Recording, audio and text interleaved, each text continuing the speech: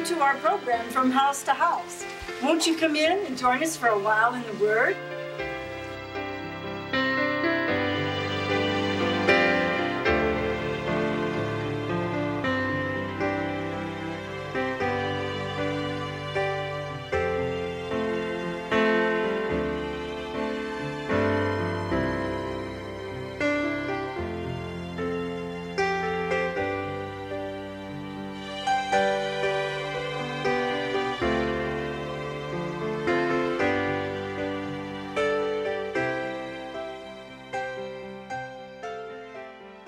Please join us for a time in God's Word. The ladies and we would like to just have you spend a little time with us, and let's grow together in the Lord. We want to say thank you again for the use of the beautiful home of Kevin and Talitha Bayerlin, making our filming possible to bring you the beauty of the work that they have done on their home.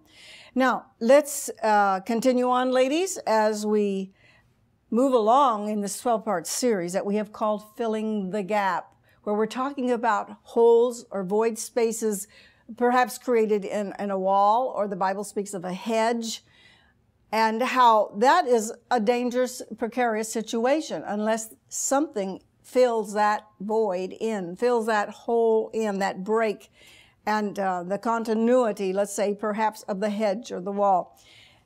The Lord looks for individuals He can use that will volunteer to move in and fill these crisis situations. And I hope the Spirit of God will call and use many of you who are listening, and you will see a need, and the Lord will move upon you to be His instrument. You can't do it in the flesh. You can't do it in your own strength or your own wisdom or your own psychology. It's going to go with God. As you lean upon God and you ask for the Lord to accompany you and manifest Himself through you, He will use you, as we taught in our last class, like perhaps that joint connector, to fill in that gap and make up the hedge. All right, ladies, let's turn to and get our Bibles ready. Let's turn to the book of Acts in the New Testament. Let's go to chapter 10. We'll be looking at verse 34 and 35, and today is lesson number 6. We're calling this one Respect of Persons, having to do with a gap where there is a respect of persons, having to do with being partial.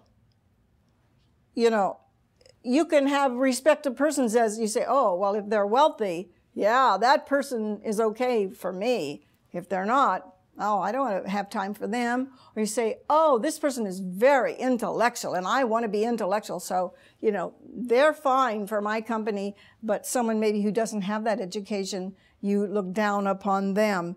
Or maybe because they're of a different spiritual background and there's a gap there between you and them that you're allowing because you think they're not on your level. Well, the Lord is not a respecter of persons. Thank God. Just think, with all of us, many different kind of individuals involved in the body of Christ and the kingdom of God, it would be terrible if our Lord and Savior had respect of persons, if there were just certain types of people that God thought was okay or that He wanted to be in His kingdom. No, He's not selective in that sense. It's whosoever will may come, my friend. Isn't that wonderful? Whosoever will may come and drink of the water of life freely. So I don't care what your background is or who you are, your lifestyle, whatever. Jesus still today calls forth and He says, come, come, follow me. Come, follow me. That's what He would say always. We read in the books of Matthew, Mark, Luke, and John, it was that word come. He invites you, whosoever will may come, because He is not a respecter of persons. Now, there is a great gap in many a circumstance because of these differences of viewing someone different than the other. We can do it when it has to do with doctrines, denominations, racial, so forth. But that's not pleasing to the Lord. The Lord would bring down the barriers. He would break down the barriers. He used an individual called Peter to do that very thing, to help break down the barrier, because God wanted to show the church in Peter's day of the New Testament church that God was not a respecter of persons, especially between the Jew and the Gentile, that the Lord came to fulfill the prophecies in the Old Testament that spoke of how the light would even come to the Gentiles. Oh, thank God for that. Because many of us, where would we be if it had not been that the Lord opened the door and said, you Gentiles also are included to come in. We're that branch, that olive branch that's been grafted in, you know, to the original stock of the tree, of the Jewish. Thank God for the Jewish people and their Jewish heritage. I thank God for them so much because they're the ones that's brought us the Word of God that shows us the way to Christ and who God is and a respect for Him and the reality of Him. So we're grateful for that setup that they provide for us, but the Gentiles have been grafted in by the grace of God.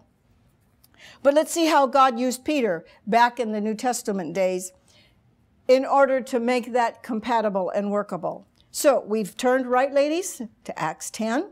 Let's look at verse 34 through 35. And we're going to see how he is being used of God to negotiate compatibility between the Jewish people and the Gentile people that are coming to Christ as their Savior. And Peter opened his mouth and said, most certainly and thoroughly, I now perceive and understand that God shows no partiality and is no respecter of persons. But in every nation, he who venerates and has a reverential fear for God, treating him with worshipful obedience and living uprightly, is acceptable to him and sure of being received and welcomed by him. Well, the scripture says it in a magnificent way, just what I was trying to express to you in my own vernacular. You see, there was a need and there was hunger with the Gentile people. You know, the gospel was preached first to the Jew, and we know the disciples, they were all Jewish men. The people there at Pentecost that were filled with the Spirit in the upper room, they were Jewish people. They began to assume that, you know, it was all about just them and God, them and God. And they weren't quite open to accept that God was going to also share his gracious gift of salvation and the things of the Spirit with the Gentiles. Because, you know, there was such a barrier between these difference of nationality. But God is always ready to reach out to those that are hungry and the thirsty. You know, it speaks of how the eyes of the Lord, they run to and fro throughout the earth. And he's looking for hungry hearts. And I believe sincere hungry hearts, God provides a way somehow that the truth comes to them. And the Gentiles were hungry. Many of them were open. Yes, not all, but many of them were open and searching for an answer to life. And when the gospel came to them, they readily received it. Many of them did. As we could see in the missionary journeys of Paul, how that he could establish all these Gentile churches. Well, there were hungry hearts there. And you know, the Holy Spirit, he reminds me of what I read of in the book of Proverbs, ladies, and I'm going to ask you to turn there quickly. And that is in Proverbs 31. We're going to read verse 20. Proverbs 31, verse 20, in the King James, and it speaks of a virtuous woman. And let's see the symbolic picture that is there. It says, she stretcheth out her hand to the poor. Yea, she reacheth forth her hands to the needy. The virtuous woman, we could apply that to just natural, practical, everyday life with a woman, and usually that text is used for women on Mother's Day, which is nice. But you know, the Word of God has various layers to it and depths of beautiful truth.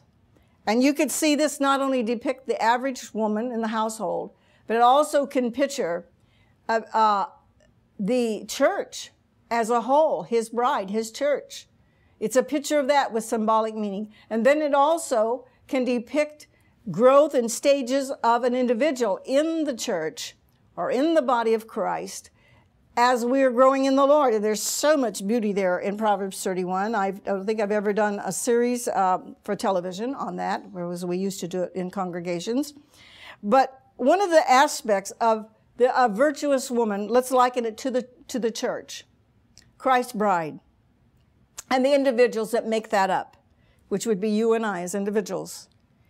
it says one of the things she's going to be compelled to do because she has virtue, which means efficacy. One of its meanings is efficacy, which means the power of God to produce an effect.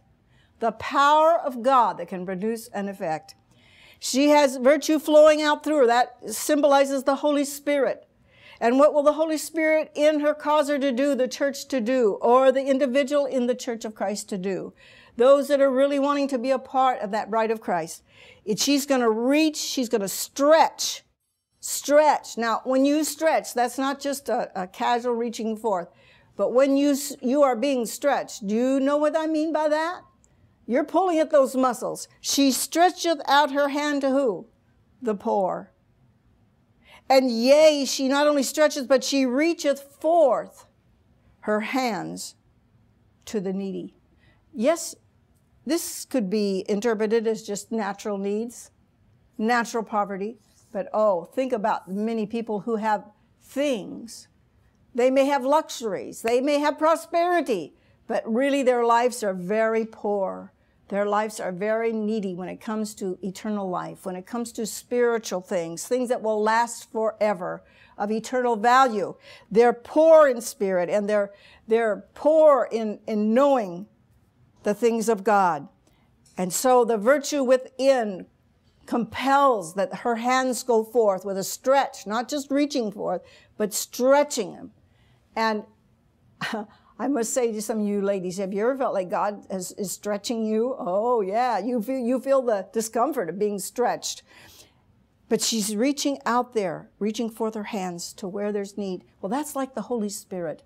I've seen where in a congregation and ministry is going forth, how the Holy Spirit knows just the individuals, where they are in the pews, where they are seated, that have really come with a hungry, crying out heart to God, desperate to be touched by the things of God. The Holy Spirit knows right where they're at, and he ministers to them because he's more concerned about those that are really hungry and seeking and thirsting after righteousness than just people who are just filling space and time. So it's like a magnetic pull, if I could use that as an expression. When the Holy Spirit is operative, it's like a magnetic pull to where? To the hungry, to the seeking, because God knows exactly where they're at. And that's what the Spirit of God in us and through us will be doing. I would question, if you're not being compelled by the Holy Spirit in your life to reach out to where there are truly hungry, needy hearts, then are you really doing much for the kingdom of God? Because that's where the Spirit of God is operative, is where there is need.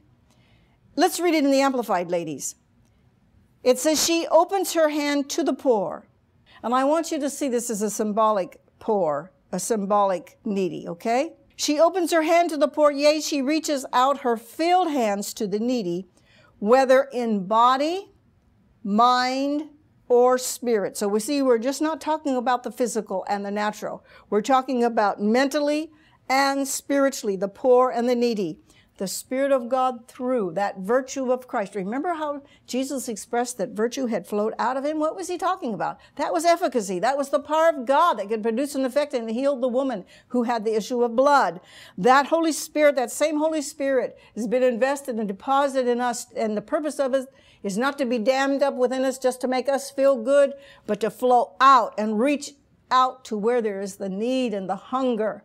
Because like a magnetic pool, that's where it's seeking, that's where it flows. Well, Peter was used of God to reach out to the Gentiles, because out there among the Gentile field, there was this hunger, there was this need. But you know what? The people downtown at the big church, down in Jerusalem, the Jewish church council, the apostles, disciples, they were happy to have it be just among themselves, among the Jews. The Lord kind of had to disturb their nice nest. In one place, it speaks in the book of Acts how there was persecution that came, and what did it do? It scattered the believers. Well, you know, that was like taking the coals in a fireplace and just tossing them out. And what did it do? It spread the fire. Praise the Lord. God had to allow the persecution to come, to spread the church, to get her out of her comfortable nest and to move her out so that she took the gospel to the nations round about her, and to bring down this barrier of prejudice, this barrier of partiality and showing respect to persons, because that can be a gap. That is a gap that needs to be filled, and God used Peter to do it. And now we're going to continue on reading about how God used Peter to do it. Isn't it wonderful? Ladies, we won't turn there, but James 4, verse 8, the first part of that verse says, draw nigh to God, and he'll draw nigh to you. That's what he's looking for. Those that are hungry, those that are thirsty, those that want to draw nigh to God. And what will happen? The Spirit of God will extend himself as hands reaching forth, stretching even to reach out to you. You take one step, the Holy Spirit takes, I would say, at least two. All right, ladies, you have that Acts 10, verse 1 through 5, and let's read it, and where we're going to see how God used Peter to fill in a gap. Now, living at Caesarea, there was a man whose name was Cornelius, a centurion captain of what was known as the Italian regiment, a devout man who venerated God and treated him with reverential obedience, as did all his household. And he gave much alms to the people, and he prayed continually to God. About the 9th hour, about 3 p.m. of the day, he saw clearly in a vision an angel of God entering and saying to him, Cornelius. And he, gazing intently at him, became frightened and said, what is it, Lord? And the angel said to him, your prayers and your generous gifts to the poor have come up as a sacrifice to God and have been remembered by him. And now send to Joppa and have them call for and invite here a certain Simon, whose surname is Peter. This man, though he was not a New Testament believer yet and really a follower of Jesus Christ, he had a very limited concept of God, but you know, he was generous, he was compassionate, he even helped the Jews. The Jews even liked him, even though he was a Gentile and a Roman soldier, in fact, who was there, stationed there in the land of Israel. And Caesarea, in fact, that is there along the coast of the Mediterranean Sea in Palestine. And he had a lot of authority. He was a man of significance in the Roman army, in that he was the captain of at least 100 Roman soldiers that were occupying Israel there. And normally there would be animosity or feelings of a gap, we might say, of distance between these Roman soldiers lording their authority over the Jewish people. And so it was not typical that the Jews would want to associate with him. But this man, because he was so rare in heart, even though he wasn't at that time a follower of Christ, it said he prayed a lot. He prayed continually. He gave alms. He had a fear of God. And he was just like those I spoke of. He had hunger. He had thirst. He was seeking. He was seeking. He was limited in his knowledge. But what happened? The gap there between him and God needed to be filled so that there could be a connection. God used Peter to move into the scene and bring the two together, a greater light, a greater understanding. Maybe some of you have come from religious backgrounds and God has used someone to step into your life in a way that they have connected you on to further truth and into the light. Because the path of the just is like a shining light, and it grows more and more to the perfect day. So very possibly you could say, Carol, that's my testimony. God used so-and-so, and that person is the one that made it possible that I stepped out of where I was limited in my seeking God unto a place of a greater, grander view of who Jesus really is. Now, let's go to Acts 11. We're kind of moving along here in the book of Acts. And we're going to see how that this gap between Cornelius and God, though he was a seeker of God, Peter was used to step in and fill the void. So we're going to look at Acts 11, verse 1 through 4, verse 15 through 18. It says, now the apostles, special messengers, and the brethren who were throughout Judea heard with astonishment that the Gentiles, heathen, also had received and accepted and welcomed the word of God, the doctrine concerning the attainment through Christ of salvation in the kingdom of God. So when Peter went up to Jerusalem, the circumcision party, certain Jewish Christians, found fault with him, separating themselves from him in a hostile spirit, opposing and disputing and contending with him, and saying, "Why did you go to uncircumcised men and even eat with them?" But Peter began at the beginning and narrated and explained to them step by step the whole list of events. And this is what he said. He said, "When I began to speak, the Holy Ghost fell on them just as he did on us at the beginning. Then I recalled the declaration of the Lord, how he said, 'John indeed baptized with water, but you shall be baptized with, be placed in, introduced into the Holy Spirit.' If then God gave to them the same gift equally as he gave to us, when we believed in, adhered to, trusted in, and relied on the Lord Jesus Christ, who was I, and what power of authority had I to interfere or hinder or forbid or withstand God?" When they heard this, they were quieted and made no further objection.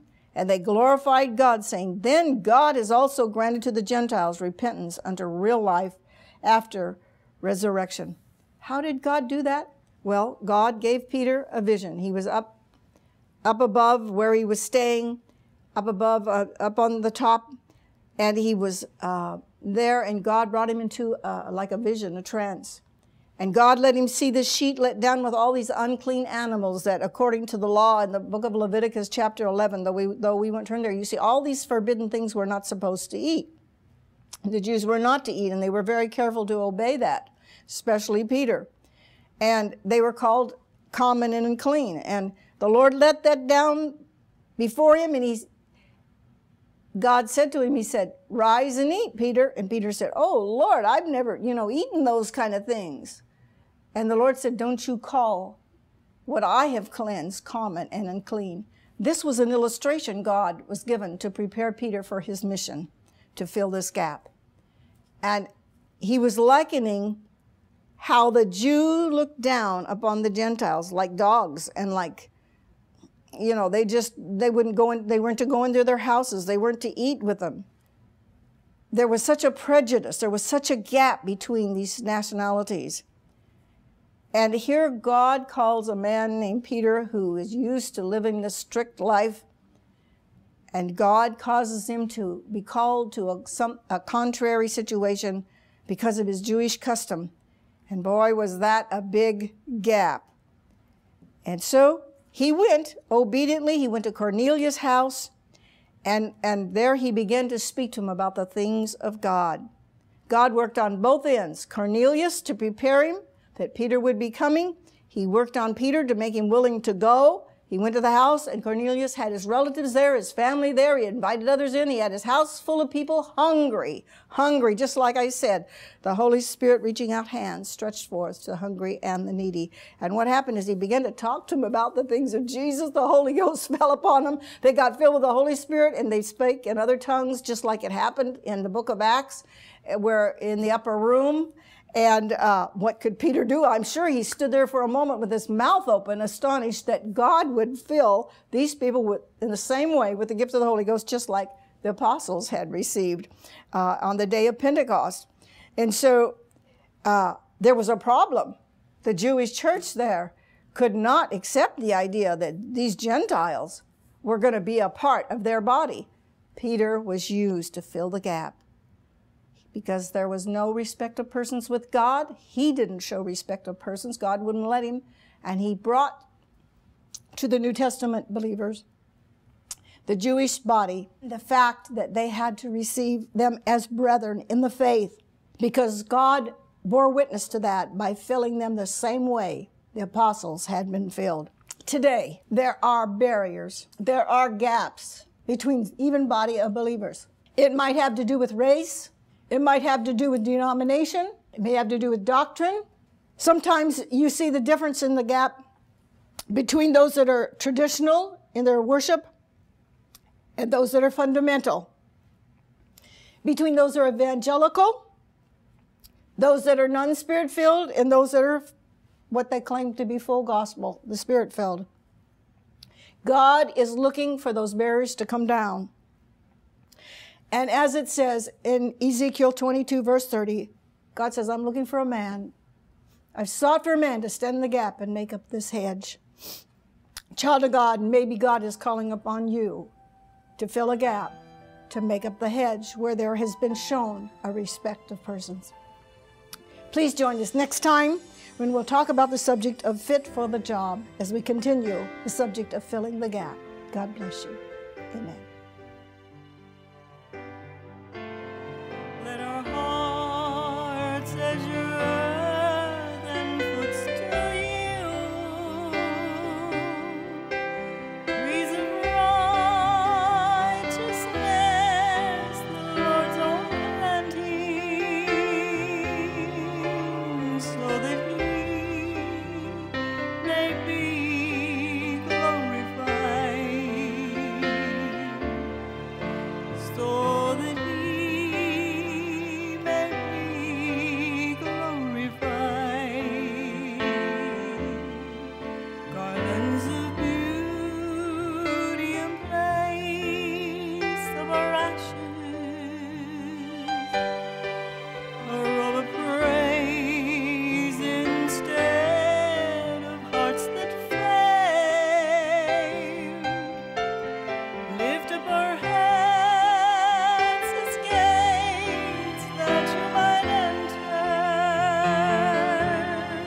becoming King of all glory from and to see, becoming King of all glory from and to see. Anoint with oils of joy and train of mourning, open eyes and prison cells where men are bound, heal broken hearts and shattered lives. Program copies available. Full set of 12 lessons on CDs, $34. DVDs, $44. Add $3 for shipping and handling, no COD. Original Carol Brooks song album, audio cassettes, $10 each. CDs, $14 each. Add $3 for shipping and handling, no COD. For orders and support gifts only, call 619-445-4748, Pacific Time, 8 a.m. to 8 p.m., or visit our website at www.carolbrookministries.com. For more information, please contact Carol Brook Ministries Incorporated, P.O. Box 1909, Alpine, California, 91903. On the internet, visit www.carolbrookministries.com or email carolbrook@carolbrookministries.com. Prayer line number 541-592-4539, Pacific Time, 8 a.m. through 8 p.m.